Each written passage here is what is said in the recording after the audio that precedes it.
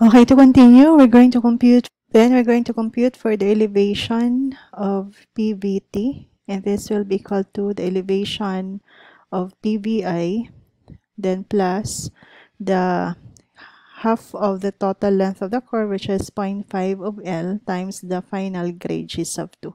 So this will give us 420 plus 0.5 times 13.466 times 1.0. So this gives us 426.73 feet. So therefore, the station of PVT is equal to 110 plus 00 plus 13 plus 46.6 all over 2. So this will gives us 116 plus 73.3. So therefore, we can compute now for our x. So that is the distance actually of the point of interest having a station of 112 plus 00 of the curve. So therefore, x has an equation of a while ago 0.5 of L plus 2.0. So you will have here 0.5 of L, so meaning to say half of 13.46, so it gives us 6.73 plus 2.0, so we have 8.733 stations. This is from PVC. So therefore, we're going to check whether the elevation of the curve at station 112 plus 00 with x equal to 8.73 is actually equal to 424.5. So we're going to check this one. So to check, we're going to check our elevation y, which is of the curve at station 112 plus 00 with x equal to 8.733. So using the equation of the parabolic equation, y equal to ax squared plus bx plus c. So this will give us our a is actually equal to 3 from our equation all over 2 times 13.466. And our x is 8.733 squared, then plus our b is negative 2.0, and our x is 8.733, and our c is 433.47. So if we try to simplify, our y is 424.5 feet. So meaning to say, this gives us the value of 124.5, which is actually the elevation that was stated on the problem. So meaning to say all our calculations all throughout are correct. Okay, let us move on to some additional properties of the vertical curve. So an example to that is the offset. When we talk about offset, those are vertical distance from the initial tangent curve to the curve. So for this one, we have here our illustration for our offset. So we have our crest curve with a tangent line, and we have our y, which is the distance from the tangent line towards the curve. That is now the offset. We also have another offset, which is y of m, and another offset, which is y of f. We have to take note that y is the offset at any distance x on the curve, and that is from PVC. So y is the offset. The y is the offset at any distance x from PVC. And our y sub m is the mid-curve offset. So it is located on PVI. And our y sub f, that is the final or the offset at the end of the curve. So our y sub f is the offset at the end of the curve. So it is located at PVT. So still we have other variables. It was already defined earlier a while ago. So what are those designation for each of the variable? So how do we compute for our offsets? So basically, to compute for our offset, we have our y that is equal actually to a times x squared all over 200 times L, wherein A is actually the absolute value of the difference in grades, which is G sub 1 minus G sub 2. And our Y sub M is actually A times L all over 800. L, of course, the length of the curve. And our Y sub F is A times L all over 200. You have to take note that A is always the absolute value of the difference between the initial grade and the final grade. So we still have another property, vertical curve property, which is also important. The one that gives the length of the curve that is required to effect a 1% change in slope, and that is denoted by K. So our K is actually L all over A. So this is actually K is the value that is a horizontal distance required to affect a 1% change in the slope of the vertical curve. And of course, our L is the length of the curve, our A is the absolute value in the difference in grades G sub 1 and G sub 2. And this K value can also be used to compute the high and low point location of crest and sag vertical curves respectively.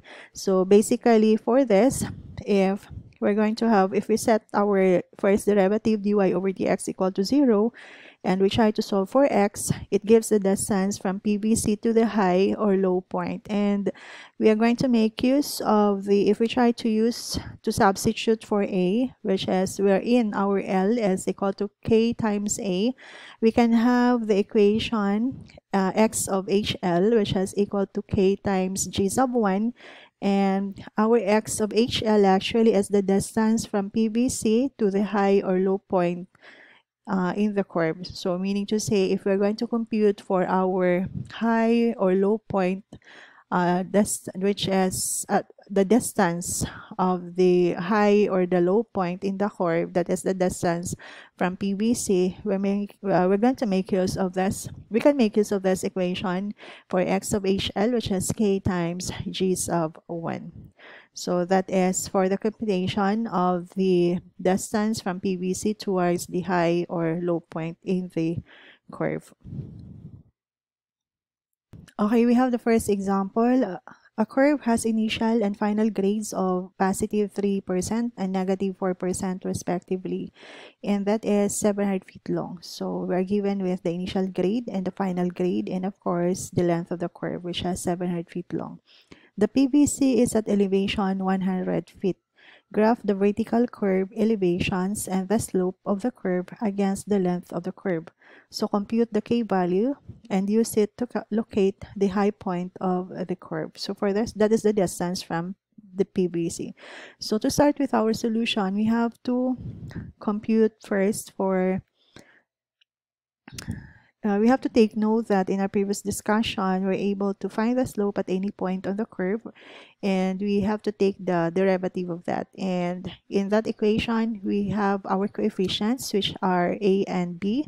So we are given with our equation for our A, which has G sub 2 minus G sub 1 all over 2 times L. So therefore, actually this one is G sub 2 minus G sub 1 all over 2L. So if we try to substitute, you have now the value which is negative 0.5. And our B, of course, is equivalent to our G sub 1, and that is equal to 3 based on the given values.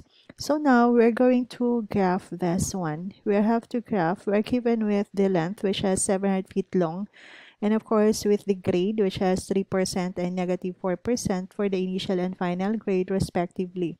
So that we could have our graph, for us to have the graph, we're going to show whether our K is we're going to show that whether, because we have here that the circular points on the slope of the curved line which correspond to changes in grade of 1%, and this point occurs at equal interval of 100 feet. So there is an interval of 100 feet, so we are going to show that this is consistent with the value for K. So our K is actually equal to L all over A, and that is 700 all over the absolute difference in G1 minus G sub 2. So it gives us 100. So that is consistent. The interval is consistent with the value for K. So if we try to graph that one, if we're going to graph our given values, so we have here our our graph. Our x here is the distance from PVC. So that is, of course, the length of the curve is 700 feet. So meaning to say that is 0 to 700. And our y here represents the curve elevation. And of course, we also have on our lower y, we have our slope of the curve. So we just graph in one the curve elevation versus the distance and the slope of the curve versus the distance. However, you can also have and separate for this, but this one you simply have in one graph there is now the illustration for the curve elevation and the slope of the curve with respect to the distance from PVC. So for this one, if we're going to have the curve elevation, so basically this is our PVC at point 0. So this is our PVT at 700 feet from PVC. So based on our elevation at PVC, we are given with a curve elevation of 100. So we're given with our curve elevation, which is 100 feet. So we have here 100 feet. So basically, how to get this one, we're going to have our elevation at PVI. So basically, if we're going to have the elevation at PVI, so elevation at of PVI, so basically that would be the elevation at PVC, which is 100, then plus, that will be plus the initial grade, which is 3, multiplied to the half of the length of the curve, which is 3.5 station. So you have to take note, this is 3.5 station. This is 350 feet or 3.5 station. And this will give us the value for this one. If we try to have 3.5 times our 3 plus our 100, so it gives us 110 actually, 110.5.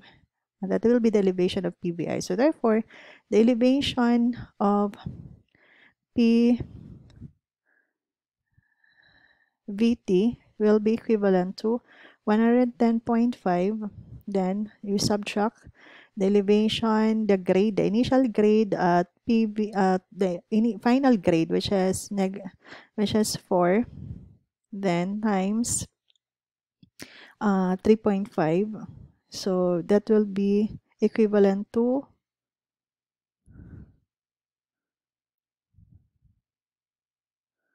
96.5. So the result here is 96.5. So therefore, if you're going to observe, we have here the elevation.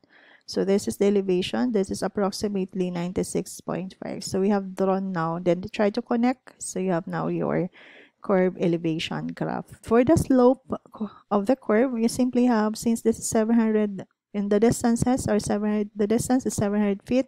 So there is an interval.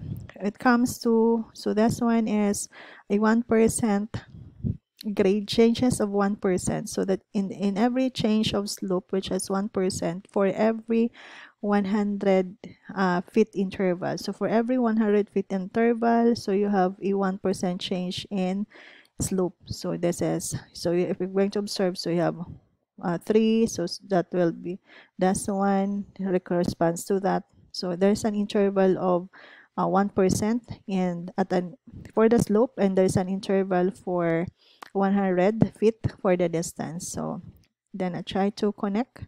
You have now the graph for the slope of the curve with respect to the distance.